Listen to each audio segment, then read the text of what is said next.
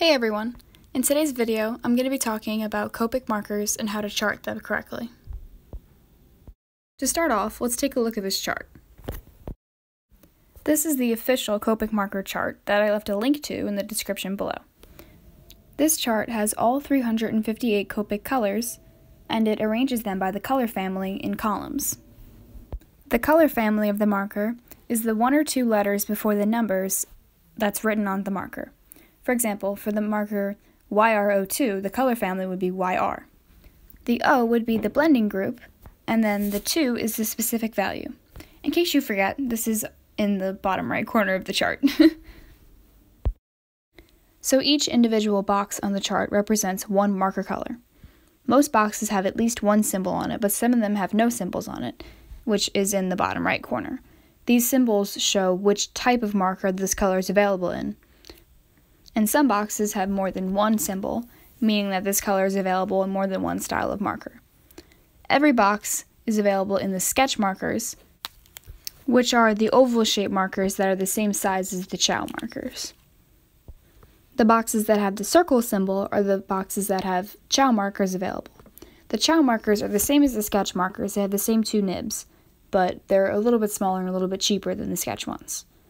And then the boxes that have a little square in the corner are the ones that are available in the original Copic marker, which are square-shaped markers.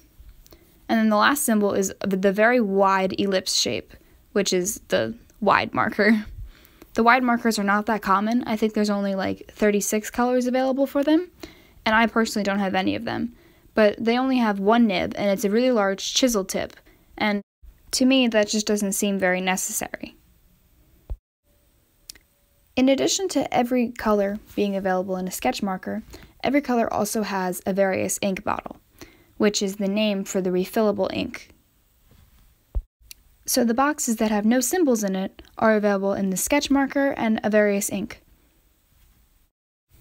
The refillable ink bottles are on the expensive side, but if there's a color that you use very often, it's much better for you to buy the refill instead of buying a whole new marker, because in the end it'll save you money, since the refill can refill your marker totally more than once, and it's cheaper than the cost of 2 markers.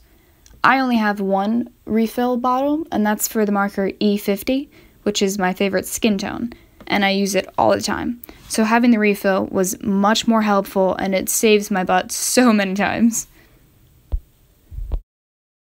So now let's talk for a minute about the markers themselves. Why do people like Copic markers so much? And are they really worth this price investment? Well, the first time I've ever used a marker was the end of 2013. For Christmas, my mom got me 2 sets of, I think, either 12 or 18 markers, something like that. It was 2 of the smaller sets, and I fell in love instantly. I asked her for these because I saw them all the time on social media, and I thought that using Copic markers could make it look like you just printed out a picture from your computer. That's how good I thought they were. Well, they are a little bit tricky to master. In the end, you can make them look even better than printer ink, so I definitely think it was worth it. The 2 sets I started with were sets of chow markers. The chow markers are a little bit smaller than the sketch markers and the original Copics, and they have the 2 best nibs in my opinion. The difference between the original Copic markers and sketch and chow markers are the nibs. For anybody who hasn't heard that word many times, the nibs are the tips of the markers on both ends, and Copic markers have removable nibs that can be replaced in case one of them gets damaged. So, the original Copic markers have a bullet nib on one end, which is a very fine point, and on the other end they have a chisel nib. The chow markers and the sketch markers have the brush nib instead of the bullet nib, and they both have chisel nibs. I don't usually use the chisel nib, and I don't actually know many people that do use the chisel nib often, but so far everybody that I've talked to has unanimously agreed that the brush nib is the best nib. It's the one that offers the most versatile movement and just the most comfortable to work with. The bullet nib is okay, but between bullet and brush nib, the brush nib is definitely the better choice, since the bullet nib, it takes a lot longer to cover large areas, and it just doesn't have as much movement as the brush nib. So for any beginners, I definitely recommend getting the chow markers since they're the cheapest and they come in sets. once you get maybe a set or two, I would see how you feel about the markers, see if you like the way they are, and then slowly invest in getting more. After my first 2 sets of chow markers, I got one more set of chow markers that was a skin set that had maybe 7 or 8 markers in it. After that, I slowly built up my collection by purchasing some individual markers online.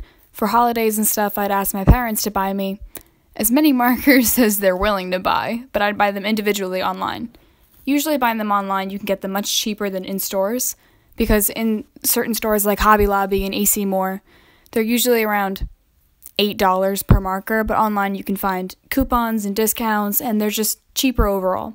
Especially when you buy more than one at one time, you usually get a better discount. So then after you purchase your first few Copic markers, I do think it's a good idea to use a chart like this, or at least do a couple swatches on a different piece of paper before you use it on any art projects. The cap marker color is usually pretty accurate to the color that marker actually makes, but I usually like putting it on paper just so I can see to be 100% sure that's the marker I want to use in my art. For my chart, I printed it out on regular printer paper, which might have been a bit of a mistake, but it's the only thing that I had. It works perfectly fine. The color will still come out the right way. But the only problem is the Copic markers are alcohol-based, and they're extremely saturated. So when you have a new color and you put it on a thin piece of paper like this, the color tends to feather out, and it feathers outside of the box. As you can see with some of my purples, you can see that the color feathers straight out of the box, and I put a little too much down to stay in the box. So while I was coloring these in, I wouldn't put the marker straight to the edge of the box. I'd only keep the color in the center of the box, and it would spread out by itself. If you used a heavier piece of paper, which means like a thicker piece of paper, because paper is measured in pounds, if you used heavier paper, it wouldn't feather out like this. Because when I do my sketches and my drawings, I usually just use Copic markers in a regular sketchbook, and sketchbooks have a heavier paper weight than printer paper does, and sketchbook paper can typically hold up with Copic markers. Your color won't feather out at all, and all is well. I personally believe this chart is really helpful because I also use some other brands of markers, like Prismacolor and the Blick Studio markers that are very, very similar to Copic markers, but those kinds of markers don't have charts like this for me to see what the color looks like. So I took a regular white piece of paper and just made little swatches by myself. But for a chart to already be made and have specific spots for markers, I think that's a really good idea, and it's definitely very helpful. The only thing with this chart, though, is when you're filling in the darker colors, like darker blues, darker purples, even dark reds, you can't really see the marker name that's in the box because you put the color over top of the box. But, I mean, if you really need to see what color that was, you could probably just write over it in a white gel pen. And, I mean, you can see it if you kind of squint a lot and get really close to the paper, but it's definitely difficult, especially for something like the B99, the blue I have. It's a very, very dark gray, black blue. So, looking at that box, you can't really see B99, but since they're my markers, I know that I have that marker, and just by seeing where it's near, you can pretty much take a guess which marker it is. Although, I'm sure once you have a lot more markers, it will get difficult to tell which marker was which since you can't read it. But for now, I think I'm alright. Although it may not look like it, I have 63 markers on this chart. I used to have a couple more, but it's markers that I didn't use all that often, and they're very old. There were some from my very first set, and they did run out of ink, and I never bothered to purchase the various ink bottle for it. So I didn't put it on the chart because I have those set aside and I never use them. They're worthless, basically, until I get a refill.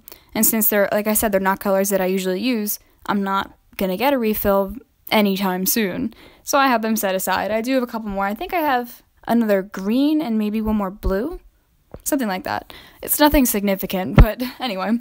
So this is what 63 markers looks like. I'm sure when you look at this chart that I filled out, it doesn't look very complete at all. But that's 63. And although, of course, I want more markers, it's kind of one of those you want to collect them all thing. But for when I draw, I think I have an adequate amount of markers, and I never feel like, oh, I'm definitely missing this marker. Sure, I don't always have the perfect match for things that I'm drawing, but I always have something close to the color that I need, so I don't feel like I have a extreme necessity for more markers. I think I'm pretty good with 63. I don't really have any complaints. So, these were all my markers that I was recharting since I lost my old chart. It was a good way to pass some time, and it's definitely going to be very useful. I'm happy that I finally got around to charting it again. And I figured, why not talk about them while I can? So, thank you guys so much for watching. If you're interested in more Copic videos, let me know, and I'll get back to you. So thanks again, and I'll see you in my next video.